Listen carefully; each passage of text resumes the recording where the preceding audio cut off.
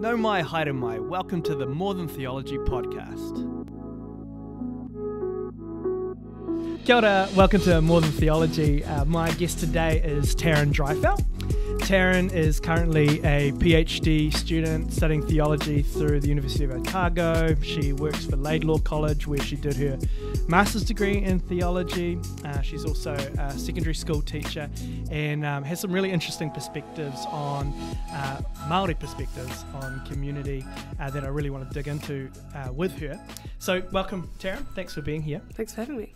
Cool. So you're obviously got an intellectual interest in things like Whāngai, Māori adoption, Māori perspectives on community, but there is also a personal story behind that and a very personal interest. Can you just tell us a little bit about growing up and your experiences and background that have kind of led you into this area of research? Yeah, so I am Māori and Pākehā, but I didn't really grow up with much Māori culture. It was a bit of a journey for me as an adult to try and find some of those roots. And part of that journey was when I was in my mid-20s, my husband and I adopted a little girl who was 7 weeks old. It's our daughter. And then about a year later, we adopted her brother, and then a couple of years later, we adopted their other brother. So we've got these three kids that we're raising, as well as our natural child. And I think when they were really young, we were thinking a lot about, they whakapapa Māori as well.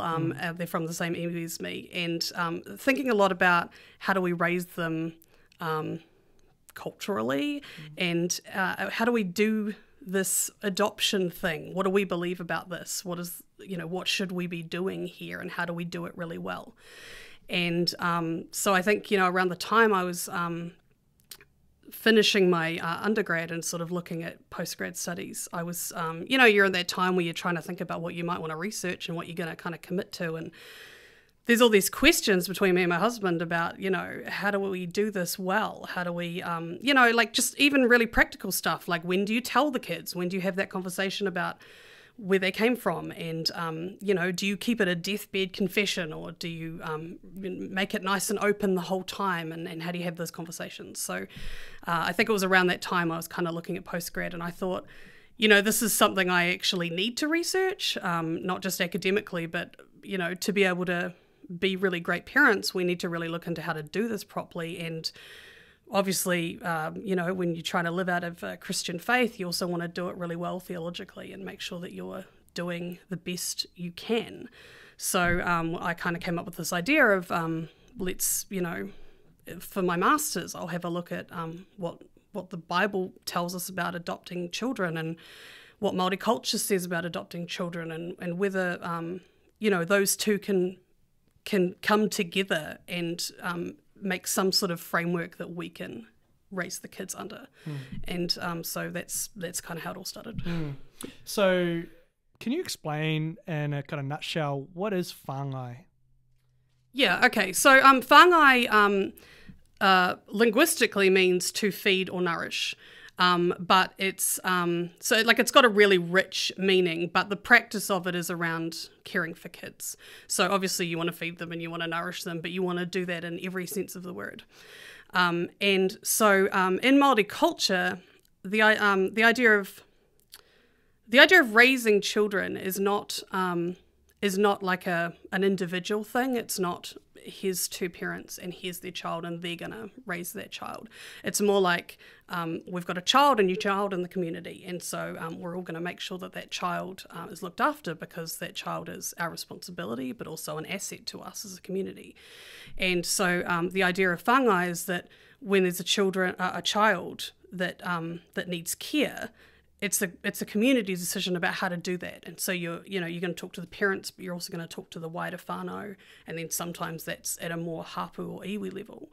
And so for our children, that was sort of an iwi placement, and it was, there's a need there, and we're going to sort out how that's done. So Whāngai, at its most basic, is just Māori cultural adoption of children, but it's so much richer than that. There's so much within it. So it's much less about the nuclear family. Like if you were to compare it to sort of, I guess, a Pākehā kind of framework for adoption, was that the kind of key difference? It's less about the nuclear family and more about the wider whānau, the community, wider community? Yeah, definitely. And a lot of the reasons for whāngai are very different. My master's, I did like a side-by-side comparison of Western understandings of adoption in New Zealand and then how whāngai is practiced. And, when we look at adoption, especially if you look in like popular culture, shows like Friends and Glee sort of show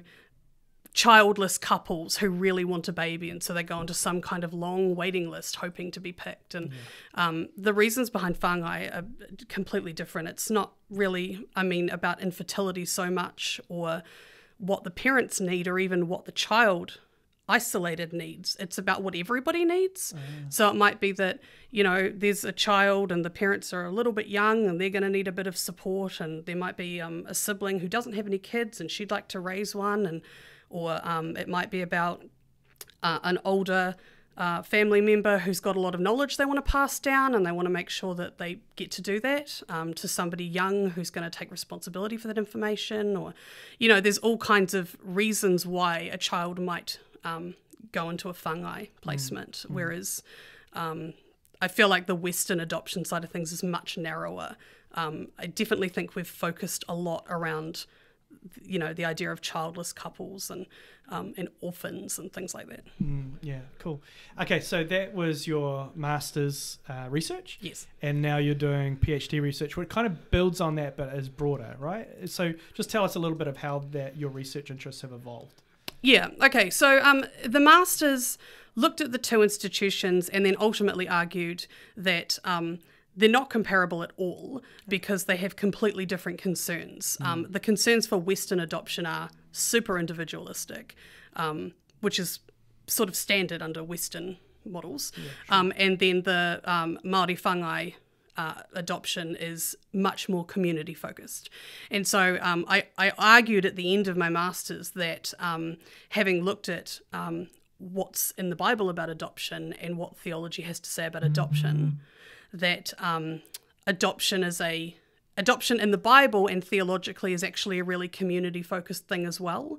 It's very relational. And so I argued that Māori understandings of adoption are much closer to a biblical and theological understanding of adoption than how we are practicing adoption in the West. So because I kind of came to that conclusion toward the end, I felt like there was this like burgeoning area which I had sort of concluded but not really gotten into. So the PhD was a very natural progression from that, because what I wanted to do then was sort of step back and go, okay, let's look at those really wide understandings then. What does it mean that that Māori have community understandings of everything? And what does it mean that biblical and theological adoption is community-based? So the PhD looks at a Canadian guy, Stanley Grenz, who has built a whole theology of community. So he's just written, he's written prolifically, but his main book is just a systematic theology that's built around the idea that everything is focused towards community. And so I'm comparing what he's put together with Māori understandings of community and trying to make those connections. And then using whāngai as kind of a case study of how we see those Māori understandings of community play out in a real way. And putting this in conversation with Stan Grenz on the surface of things seems kind of unusual, but the way you've explained it, it's that focus on community. My initial thought is, here's a white Canadian man now deceased. It just seemed like an odd connection, but when you've put it that way, it's about his focus on community. Am I right in thinking that Grenz focuses on the Godhead as community? Is that kind of where he works from? Yes, so he's got a very, very relational understanding of the Trinity, and everything that he sees comes out of that. So every facet of theology to him is about community, every little part of it. And he brings everything back to the idea that we are created to be in community with each other, with God, with the created order. And so, even though he's not an Indigenous person, and he's very removed from Māori culture, it seems like a natural connection to me, because I almost think he has seen what I tried to argue in the Masters, which is that actually there's so much more community than maybe we've picked up in the West. And the other thing that makes Stanley Grenz a really great comparison is that he argues that that all theology should be done in conversation with culture, that you can't do it, without making those connections, showing how it can be done in the culture and the context in which you're living. And so I think that's quite a natural comparison to make with the Māori understandings of community. I think Stanley Grenz would love it. Yeah, I'm sure he would. Yeah. Tell me a bit about what you're discovering I know you're in the middle of your PhD research, but what are the sort of things that you're uncovering as you go? I think it's been surprising the amount of connections I've been able to make. It hasn't been done before at all. So there was a lot of pressure, I guess, that I put on myself to kind of make connections that weren't there before. But actually it's been a lot easier than I thought. There's a lot of things where I've just, I don't know, things like Stanley Grenz talks a lot about stewardship, about how, God is so embedded in creation that we are too. And so to live in community really well, we need to be stewards of creation. And so I can already, even in these early stages, start to see some connections with kaitiakitanga, because Māori would argue the same, that we're embedded in the created order and we have to look after it. Another interesting one is Stanley Grenz argues that the idea of sin is actually the breakdown of community. So anything that breaks down community, he would say, is sin, because God ultimately wants us to live in community. And so, looking at things like that and the violation of tapu. Whāngai is a perfect example of that, because, when we look, like in the media at the moment, there's so much about the uplifting of Māori children and the ways in which that breaches the treaty and things. And so, I think Stanley Grenz would look at that and say, well, that's breaching community, because, these children are not being looked after under the framework that, Māori would need. And so just those little things, I think, keep coming up, and I'm always surprised by how easy it is, actually. Yeah, absolutely. Would it be fair to say it's almost like getting those Pākehā lenses sort of removed or out of the way enables you to see some connections that are maybe a lot clearer? There's a lot cleaner connections in some of these areas between what we see in Scripture and what we see in Te Ao Māori, rather than where, there's a tendency for Pākehā, for Westerners, to think like our framework is kind of the normal one, and there may be a little surprise when we see resonances with Māori culture or other Indigenous cultures. But in actual fact, it's not that surprising that there's a similarity between, say, a Hebrew worldview and a Māori worldview. So what do you think New Zealand culture, or Pākehā culture even more specifically, could learn from what you're learning in your research about Māori perspectives on community? I think, we need to firstly kind of look at this stuff around adopting of children. I think there's a lot to learn there, and I think that it shows a wider gap almost between the belief systems. We're a bicultural nation. We've got these we've got multiple cultures, but we've got these two dominant cultures. And the gap between what they believe over here and what they believe over here is really quite large for this amount of time onwards. One of the things I talked a lot about in my master's was the legal frameworks around adoption. Whāngai has no legal framework, and the adopting of children still operates under the 1955 Adoption Act, which is obviously really outdated and was made under a Pākehā framework. And so I think that we all need to be looking at how we can try and bridge some of those gaps. I think that Māori culture has a lot to say to the West, and that maybe we haven't always listened to that. I think the fact that Stanley Grenz could come up with this really relational, systematic theology in Canada, and it resonates so much with Māori culture, just shows that actually it is there. We're just not bringing the two together, and we maybe need to get better at doing that. Yeah, for sure. What is your hope that believers in New Zealand might get from this?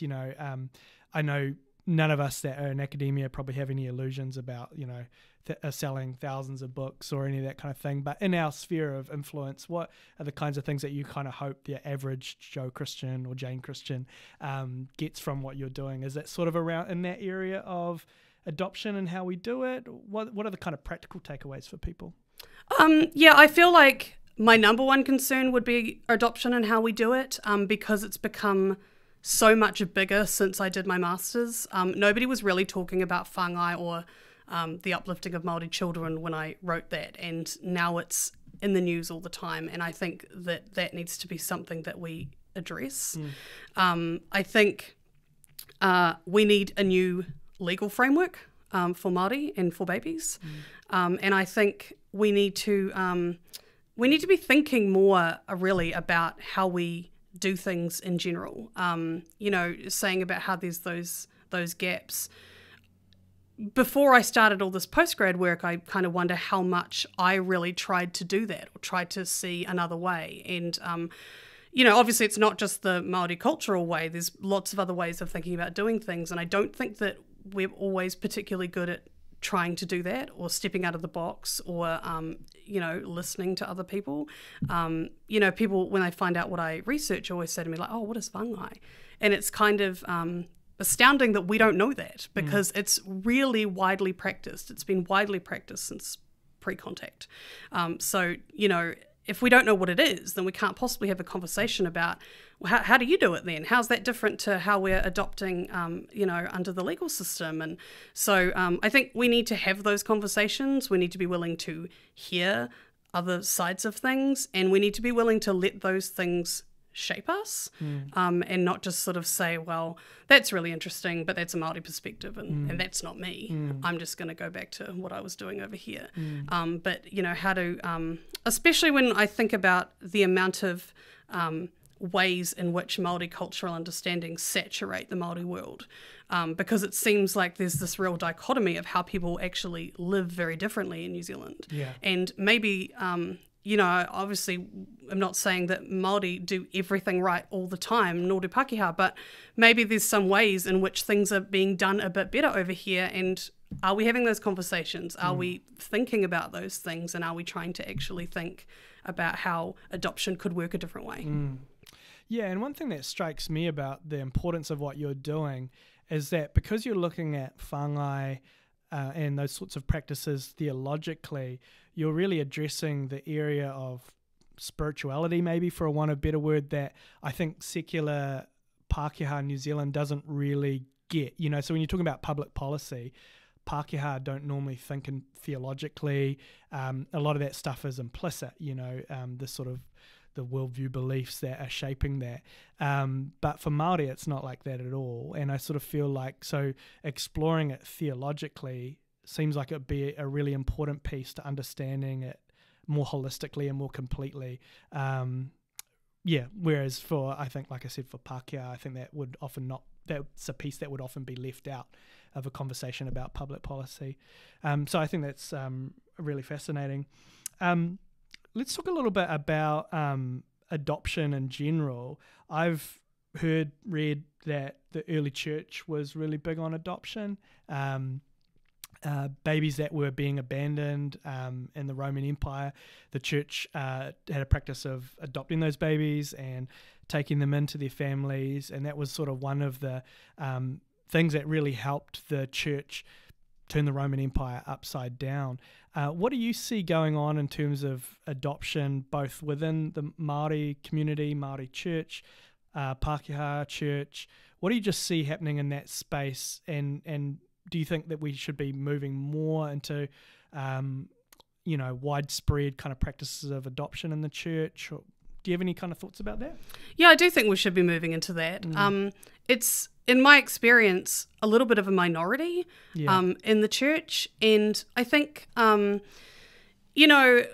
about the idea around childless couples needing babies, there's a lot of focus on the Adoption Act and adopting babies in that sort of closed way. And adoption is actually much wider than that. Whāngai doesn't look at it that way. Whāngai is about children, and children may need to live somewhere or be cared for by someone else for a time.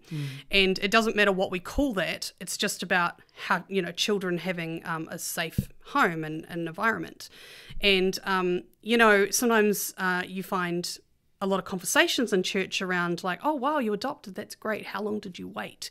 Right. And, there's other ways of doing it. I mean, we have a brimming over foster system. There's always children that don't have places to go. We've got homes in every centre in New Zealand that have got, like one couple looking after 20 teenagers because there's nowhere to put them. And so maybe adoption doesn't have to look exactly like adopting and sealing off the paperwork under the Act from the 50s. Maybe it actually is just about making sure that all children have a home and are being raised. And so I think we need to widen our scope of what adoption means. I'm pretty sure that, when Paul talked about adoption, he wasn't meaning that, you don't tell them where the parents are and it's a deathbed secret. And it was just about making sure that everybody was, all the needs were met.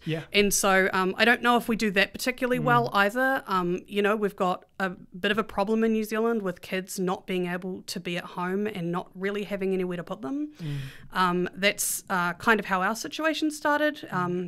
Our daughter initially was in foster care, and I would wonder if more people, Christians especially, could take a chance on that. And maybe it's not just about filling an infertility need or taking care of an orphan, but maybe it's actually just about making sure that everybody's needs are met in society, and having conversations around that. It's just the framework at the moment for adoption is quite rigid. It's been quite rigid for a long time, and I just think maybe the scope for adoption needs to be a bit wider in people's minds. Yeah. And it may be not just about an orphan, say, but it does seem to me like kind of a natural extension or application of that sort of biblical charge to care for widows and orphans, the people that maybe need a family around them to, even if it's for a season. If I'm understanding you correctly, it might be for a season of this young person's life, but that you're sort of their support network, their family, for want of a better word.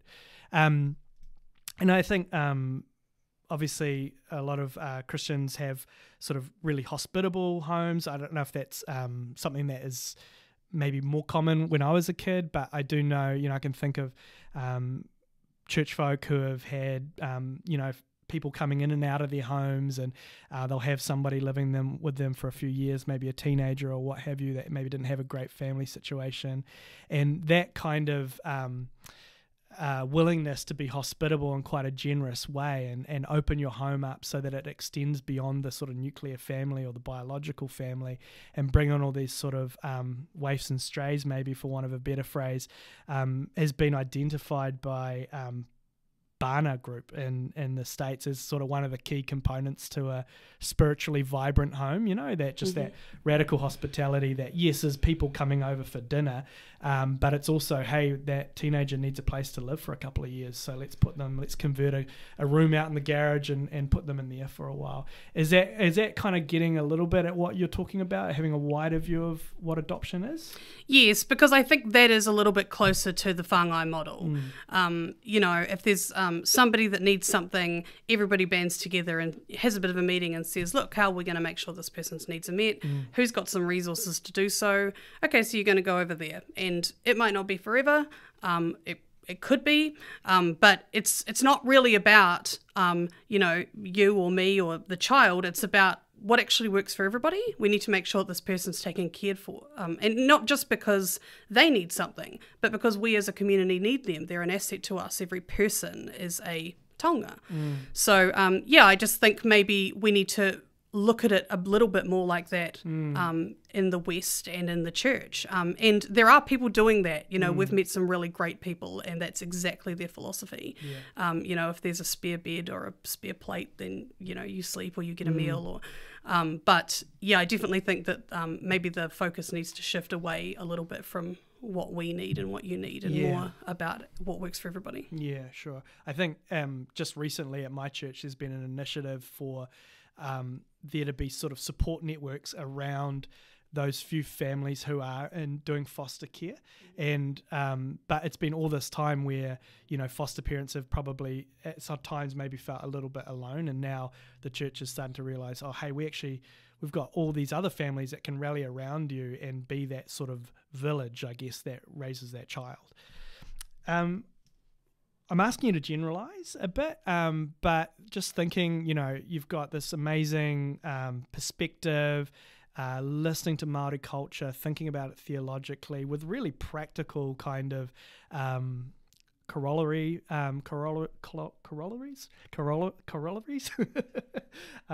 outcomes, results, applications.